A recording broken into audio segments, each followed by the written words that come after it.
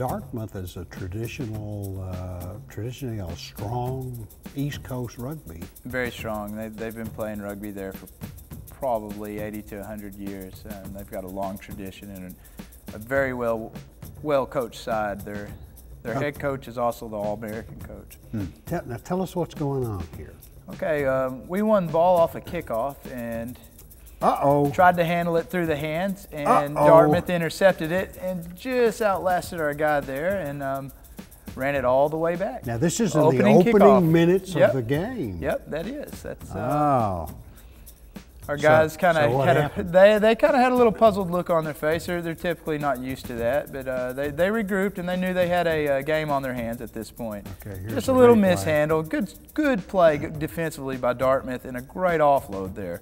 Now in football, that guy would have been down because his knee was on the ground. That's right. But in rugby, that's a different rule. If he can offload that ball, then in a continuous motion, then it's still playable. If he's on the ground and been tackled and there's nobody to throw it to immediately, then he has to release the ball, and that's how possession changes. Now this is a penalty play in which we quick tap and find the defense a little unprepared, and Nardis, our team captain, just bullies his way in and scores right between the posts. Right. And to score, you actually have to put the ball on the ground. You have to put the ball down, yeah, that's correct, under pressure. And this is David Caswell, our kicker. This looks like off a previous try that he had to kick it from a negotiated angle. Here's Nardis again.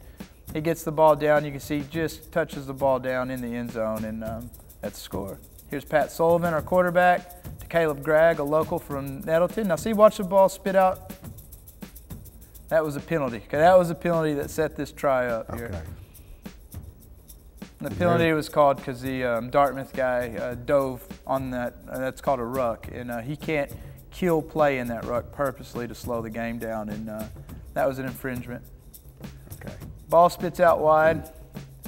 Looks like Roland Evans takes off as he typically does. Makes a pretty good pass there, and David Caswell is going to see it. And see, he'll run right between the posts and down it, because wherever you down the ball in the end zone, that's where the extra point has to be kicked. That's where the kicker lines up. Right. So he might not have he might have a good or a bad, angle. Right.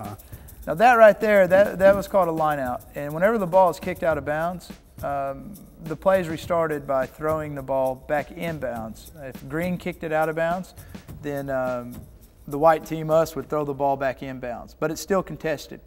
Green can still try to win that ball. Okay. And what you saw previously was us throwing the ball in a tricky little play, and it spit back to our team captain, Nardis, and he was able to punch it in the end zone. The two teams line up side by side. That's and correct. The ball has to come in. Has to go right down the middle of it, because everything in rugby is contested. So either, although it's our throw-in and the guy's throwing the ball in bounds, he has to throw it down the middle, and Green can contest it. Now what will happen is Nardis, he'll say a code, basically, and he'll call a play, and that tells our line which guy to lift up into the air.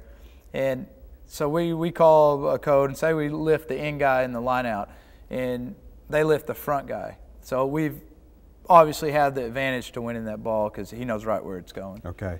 If we're throwing it in, if our player is throwing it in, he hears that call. That's right. For the play. What's an example? Of a call? Of a call, yeah. Oh, see, I'd tell you, but I'd have to kill you on that one. No, I'm kidding. No, that's part of rugby, is figuring out the other team's calls. Team's call. There is an old code sequence that any state or city that begins with an A will go to the front pod.